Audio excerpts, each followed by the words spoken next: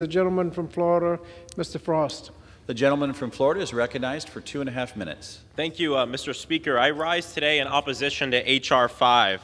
I rise in opposition as someone who's actually been a student in our public school system within the last decade. I rise as someone who is the son of a public school educator, special education teacher of 37 years. Love you, Mom. And I also rise as someone who sat on my local school board for 2 years as the student representative. This bill is modeled after one that I know very well, Florida's parental rights in the education law. Most of us know it as Don't Say Gay.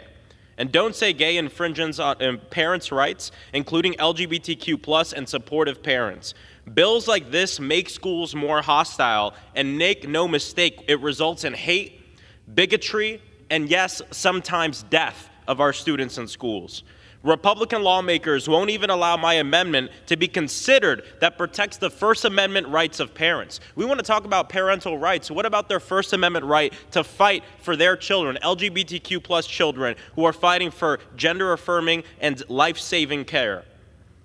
One of my colleagues brought this up, but this bill focuses on parents' rights, but what about the rights of our students?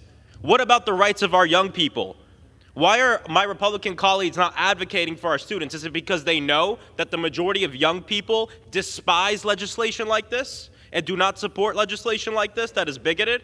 Is it because this generation is the most progressive generation this country has ever seen, because they want a world where everybody can succeed, where we see the world through the eyes of the most vulnerable? See, the party is branded on freedom and liberty, but what about the freedom and liberties of young people and students who actually sit in the classroom? I mean, if Republican lawmakers cared so much about what's happening in our schools, they would focus on feeding kids so we can ensure that everyone can learn on a full stomach. If Republican lawmakers cared so much about what's happening in our schools, they would make sure that students have updated technology, teachers have the resources they need so students can actually learn. If Republican lawmakers cared so much about what's happening in schools, what about the kids who are gunned down in their classrooms? The leading cause of death in this country being gun violence for young people. None of that is in this bill.